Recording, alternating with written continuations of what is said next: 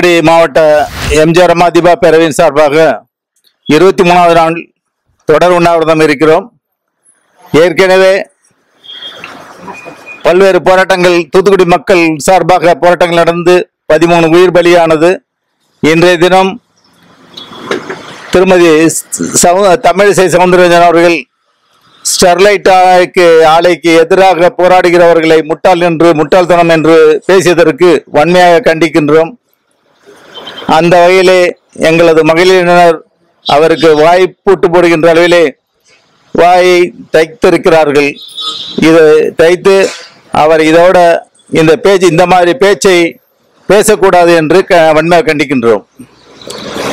Thoothukudi Sterlite ஆலையை எதிர்த்து போராடுகிறவர்களுக்கு எதிராக அந்த அம்மா இது இனிமேல் கருத்து சொல்லக்கூடாது என்பதை நான் அழுத்தமாக சொல்கின்றேன்.